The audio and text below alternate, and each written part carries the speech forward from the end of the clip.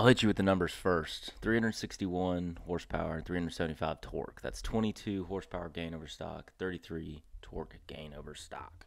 Now let's go back in time and I'll kind of give you the story. I really took pride in dynoing at every stage. So I have 3 different dyno runs. Unfortunately, my data didn't really come out very clear in an obvious progression, but I'll try to explain that.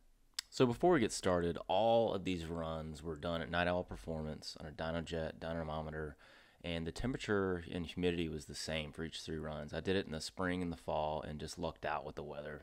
So the first run generated really good numbers. Now, to state another point, these are wheel horsepower numbers, right? Like, how did I get 300 and almost 40 across the board? Well, what I was told is that Mikhail speculated that this was a lot higher due to the Vanos being bad, and therefore the engine was advanced a little bit further, generating another 10-ish horsepower, which makes sense because I think a healthy E39 with some mileage on it will generate 330 wheel horsepower. So knowing that, doing the second dyno run, I wasn't surprised. My tuner was kind of like, oh, what happened, right? Like, you did all this work and that's all you got.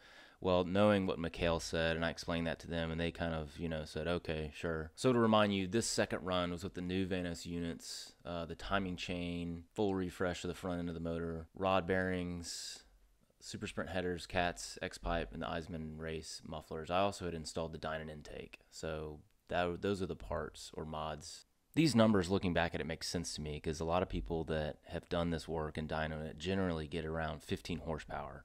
So 346 makes sense based on that 330 healthy DynoJet number.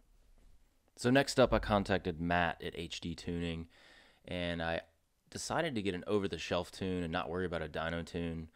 I don't know. I really wanted the dyno tune, but the over-the-shelf tune was just easier, quite honestly, to set up and do. So the only thing I changed was the Dynon mass airflow housings. I put those on, and this is what I asked for the tune. Basically, like I said, over-the-shelf tune, and this is where Matt does his magic. So this over-the-shelf tune addresses timing, cam timing specifically, and the fuel. And with the alpha in, it's relying on speed density and not the MAF sensor. So I'm no wizard here or care to explain any of that to you. So all of that through 20 years of tuning these things, he's been able to develop and refine an over-the-shelf tune that's pretty rock solid. I asked him, if I did a dyno tune later, how much more could I gain? And he said maybe 5 horsepower, LOL. I've heard others say now that you could get more, but anyway, it pretty much goes to show you that his over-the-shelf tune is pretty dialed in. So we got 22 wheel horsepower and 33 torque. Now the torque number was kind of off the charts. Even Matt said that's an insane torque number. I don't know. You can really feel it. I'll tell you that. This is not what I've remember as far as what 30 horsepower bump feels. It feels like 50. It feels like a turbo, new tune on a turbo car. It's awesome. And I'll have to show you the Dyno Graph because that's really where it's at. It comes on earlier and it's just this big fat torque curve. Right at the end of $2,000 it comes on. It's amazing. Hands down, I think you could just go with the tune and not do any of the parts and get a great benefit. So I'm really happy with the tune. I think it really wakes up this car, and to me it's just this optimal example of the S62. So I'm pretty satisfied.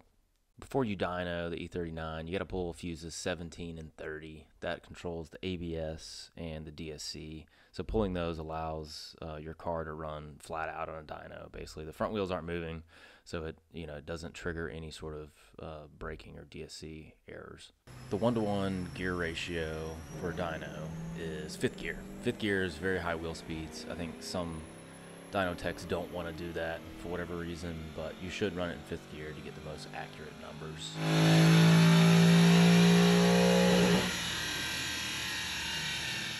Here are those numbers I showed you earlier plotted on the Dyno Graph. So the green one is the final with the tune, and again, just look at the top line, the torque curve. Oh my god, it's huge.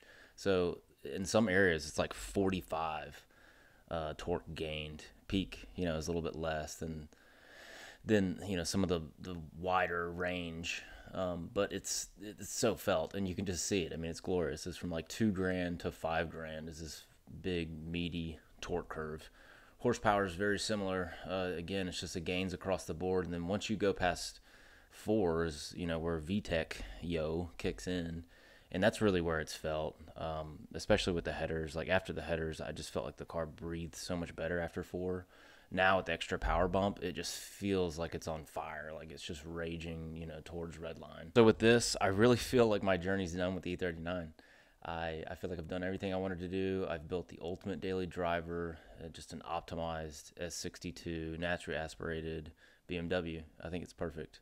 From here on out, it's really just maintenance and cosmetic things and whatever it needs. I don't know if this is the end of the video series. I still have a couple other things I could go over. But for now, I would say happy Thanksgiving.